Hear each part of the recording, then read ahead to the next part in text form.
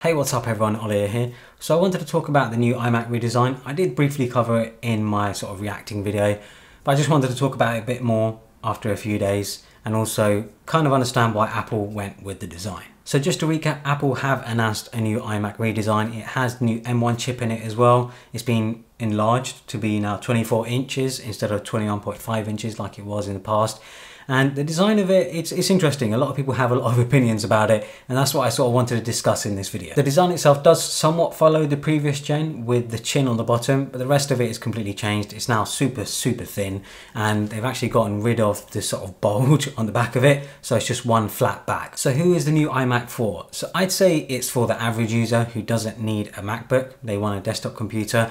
I'd also say it's ideal for families. You know, if you have one iMac in the house that you can share between lots of people in the house, I think that makes a lot of sense. I feel like with all the colors and the sort of nice friendly design that it has, it's perfect for people who want to share one computer in the house. At first you'd think, why didn't Apple just get rid of the chin? But Apple do say that the chin itself contains the computer, the motherboard, most of the components, and of course the speakers as well. Hell, even I made a meme about it on Twitter, wondering why didn't they just put the computer behind the screen. But anyway, it was just to poke a little bit of fun, have a little bit of fun with the design of the new iMac. We already know that Apple, if they really wanted to fit all of the components behind the screen, they could have, because they've already done it. Look at the iPad Pro, the brand new iPad Pro. That has the M1 chip in it, exactly the same chip that you find in the new iMac. And the iPad Pro is even thinner than the new iMac as well. I'm sure Apple have their own hardware reasons to go for the chin. I mean, I'm no hardware engineer, but I am a designer. And from a design standpoint, the chin makes a lot of sense. I tweeted an image titled generic versus recognizable. You have the generic products on the left, and then you have the recognizable Apple products on the right. You can instantly tell that the devices on the right are unmistakably Apple. Now, that doesn't mean that generic is bad. I actually prefer the generic designs. I would love an iPhone without a notch. I would love an iMac without a chin.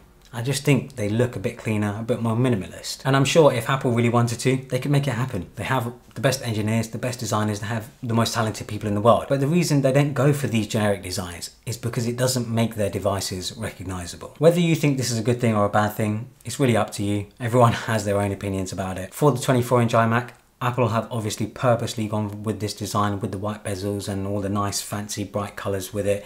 I think when it comes to the Pro model, the iMac Pro, we're most likely going to see a much more understated design, and will most likely come in silver and grey as well. It also wouldn't surprise me if Apple get rid of the 27-inch iMac altogether and they just have a bigger iMac and they call it the iMac Pro. I also expect the iMac Pro to follow a similar design when it comes to the stand that you find on the 24-inch version, but I think the display itself may actually follow more of the Pro Display XDR. The Pro Display XDR has the nice thin bezels, it has no chin, it's a very clean minimalist display.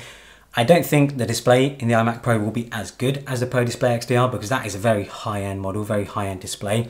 But I do think it'll be very similar, and it will be 32 inches in size and will most likely also have a 6K resolution. Let me know what your thoughts are on the new iMac redesign. As I said, everyone has their own opinions, and it'll be interesting to see what people say in the comments. But like I said, I think Apple are going for recognizable design, something that makes their devices recognizable, even if it means that it's not as clean and as minimalist as a sort of generic design. They want their phones, they want their iMac, they want their devices to be quite recognizable. Now, of course, you know, the iPad, maybe not recognizable, but then the iPad doesn't really have any competition. When people think of tablets, they don't say tablet. I don't know of any sort of non-techie person that doesn't call a tablet an iPad. Everyone just calls tablets iPads, because iPads really do sort of own that market. Same with the Pro Display XDR. The Pro Display XDR isn't meant for general consumers. It's not meant for the general person. The people who buy Pro Display XDRs know already what they're looking at and they know what it's capable of. It's not meant for the average person. But like I said, let me know your thoughts. Let me know in the comments below. I'm always interested in seeing and hearing other people's opinions. Hope you guys enjoyed it. Follow me on Instagram and Twitter, and subscribe for more.